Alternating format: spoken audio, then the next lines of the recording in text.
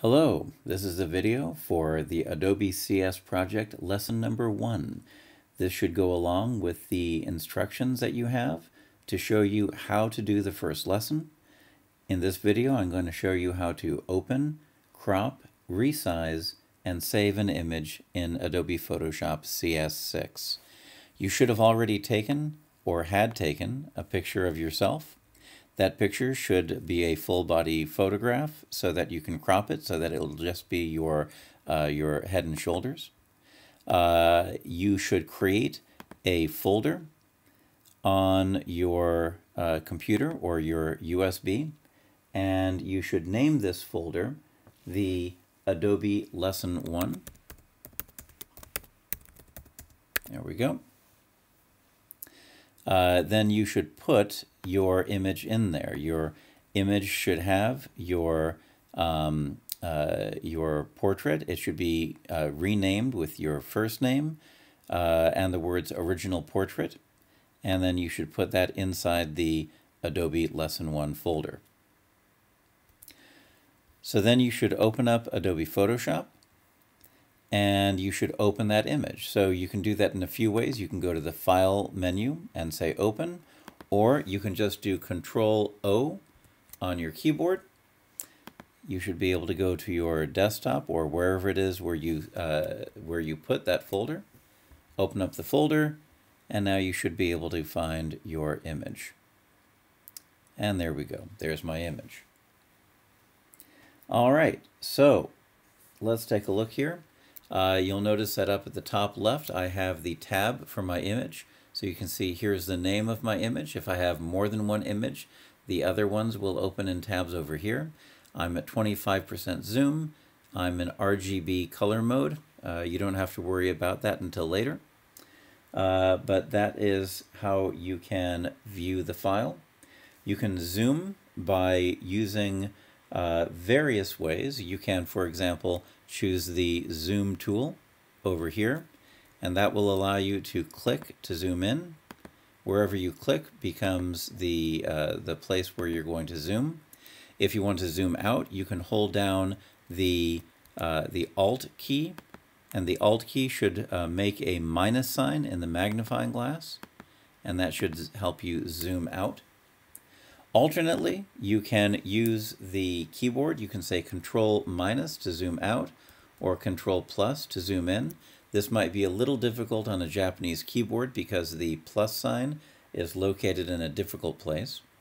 But alternately, you can use Control 1, and that will make the image full size. That is to say, each pixel will be represented as a pixel.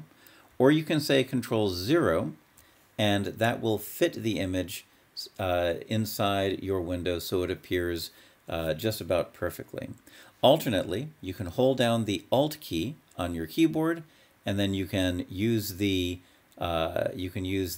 scroll wheel on your mouse or the scroll gesture on your trackpad to zoom in and zoom out in that way.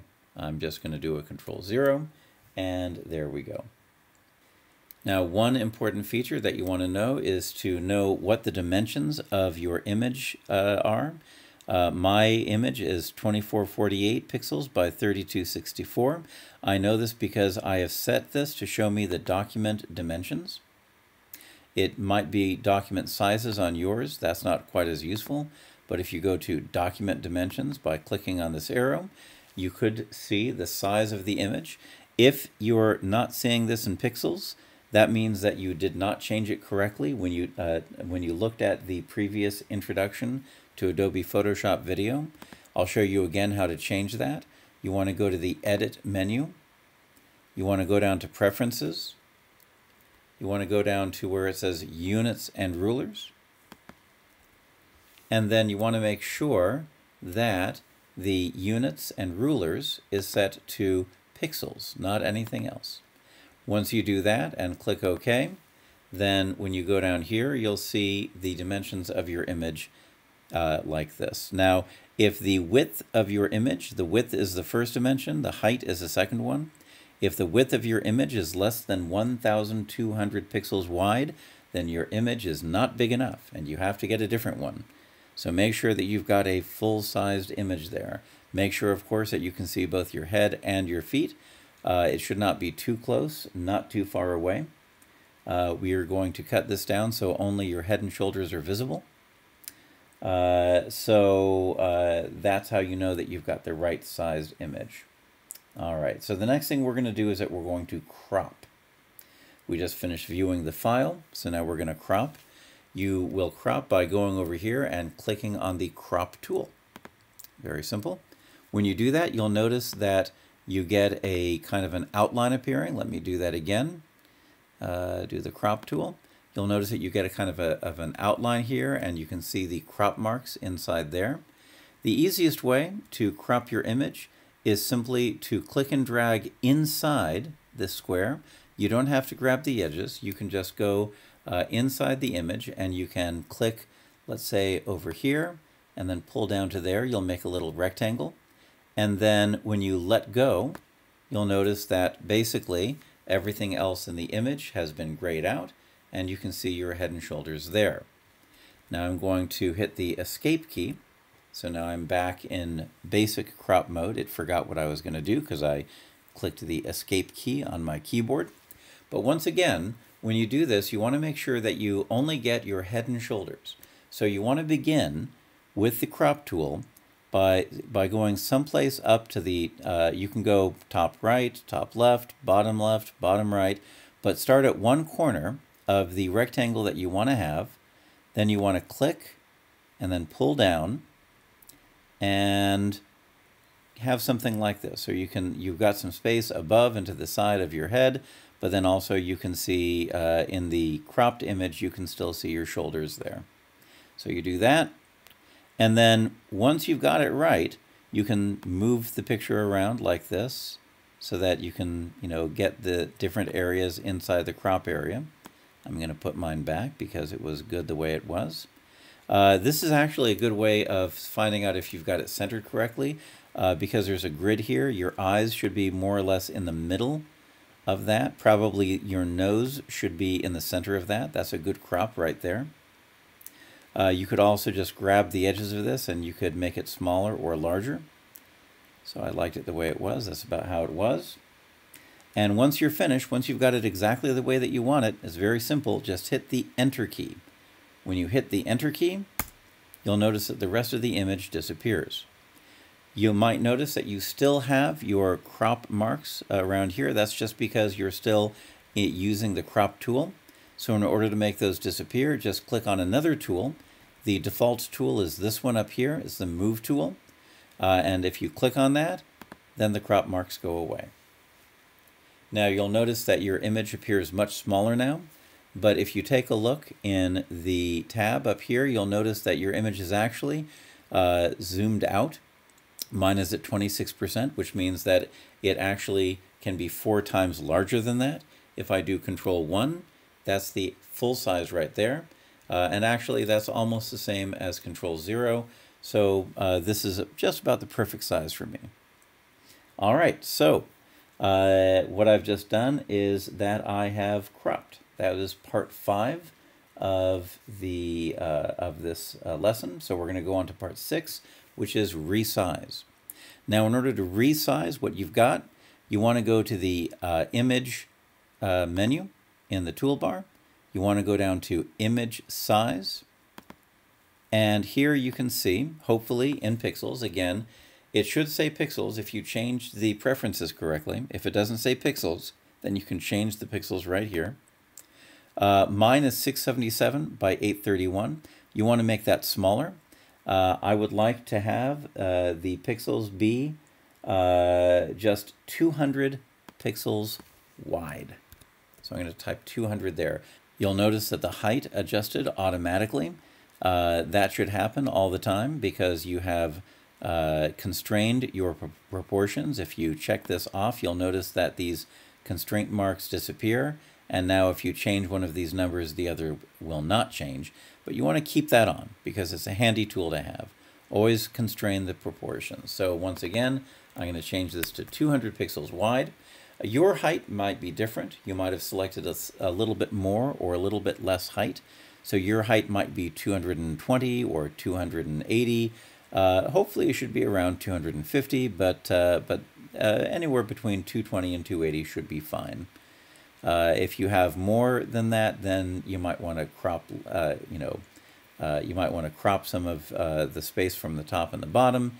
If you have less, then, well, if the picture looks okay, then I guess it's okay. But you want to have it to be about 250 if you can. So once you set the correct size, you're going to click OK. And now you have a much smaller picture. And that's the actual size. If I do a Control 1, that doesn't change anything because that's the actual size of the image. It's not zoomed in or zoomed out. So now I've done resize. So the last step here is that I'm going to save the image. And so in order to do that, I'm going to go to the File menu, and I'm going to choose not Save or Save As. I'm going to choose a special one called Save for Web.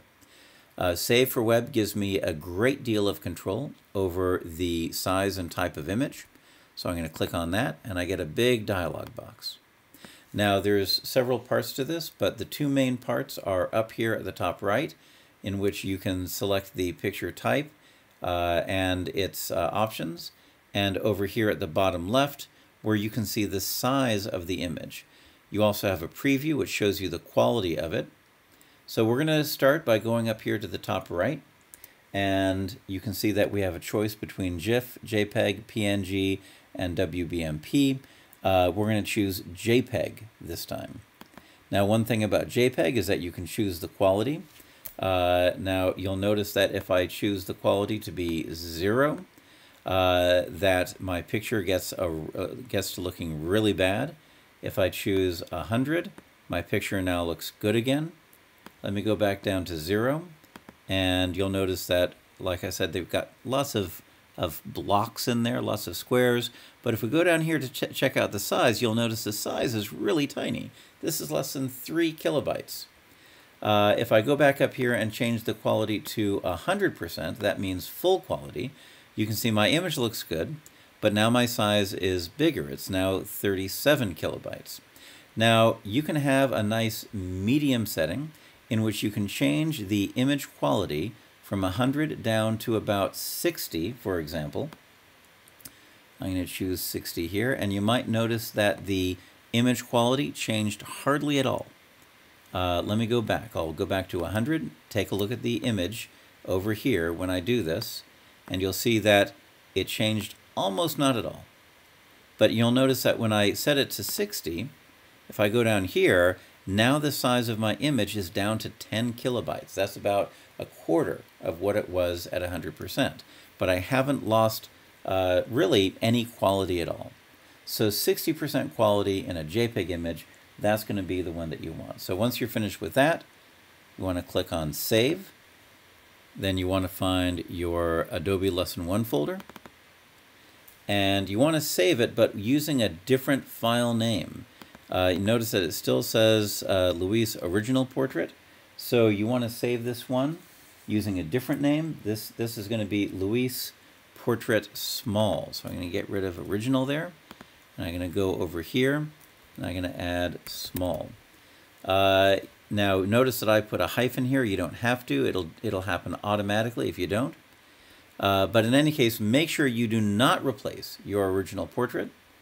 Make sure it's titled Your Name Portrait Small, and then click Save. And there we go. So now if I go to my desktop and I open up the Adobe Lesson 1 folder, you'll notice that I have two images. My original is very large, 2.6 megabytes, whereas my small portrait is indeed very small, only 11 kilobytes. So I'm going to go back into Adobe Photoshop. And now I'm going to close this image. I can either click on this little X right here, or go to the File menu, and I can say Close here, or I can do Control W on my keyboard. You will probably get a message asking you if you want to save the changes. Do not save the changes. Click No. You want to click No because if you click Yes, then it's going to write over, it's going to erase your original portrait. So you don't want to do that. You want to click No. And there we go. All right, so that's all for this video guide. If you take a look at the instructions, you'll see that I ask you to create another image just like this. You want to get another original. It does not have to be a portrait. It can be any photo so long as it's a large photo and you can crop it down to something smaller. So you're going to save the original in there, and then you're going to do the exact same thing that I did. And then you're going to save that as a small version. So when you finish, you'll have these two images plus two more images from your other original photograph. And that's all for the first lesson.